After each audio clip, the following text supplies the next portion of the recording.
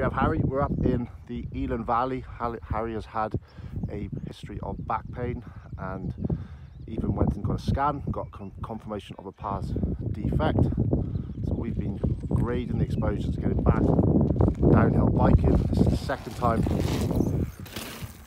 we've come to the track. We've put a time cap on how fast he can go, because this is one of his most provocative activities, and as you can tell, high loading on landing these jumps, but graded exposure to the context. Awesome.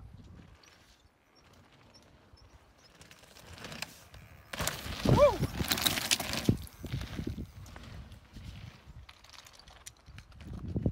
Nice. How'd that feel? Uh-huh.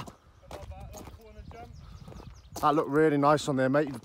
Quite an impact coming around there as well. Yeah, feels right there. Feels good. Just give us a little summary from your perspective about what we're doing here today.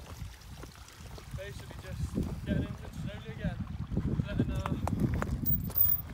Letting yourself, let your mind and your body. What's the word we've been using? Grading. Grading exposure. Grading exposure, getting yourself comfortable, doing it at like a low impact, low speed.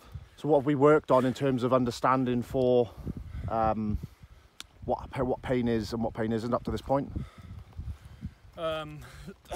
Tissue damage. Tissue damage, yeah, is very different to, well, pain and tissue damage aren't linked.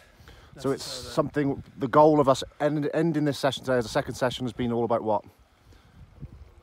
Getting down? Getting down without any, well, minimal pain. Minimal pain, minimal and impact, and violating the exposure, yeah. Violating the experience. So that's awesome.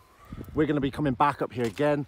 We put a time cap on this run, which Harry says you could normally do in just about a minute, just over a minute. About a minute. So we put a time cap today on about 2 minutes from top to bottom, but I think we went a bit quicker than that. Yeah. So we will be coming back here and we will be releasing the constraints on his time as we build up your confidence coming back through downhill run. Great stuff.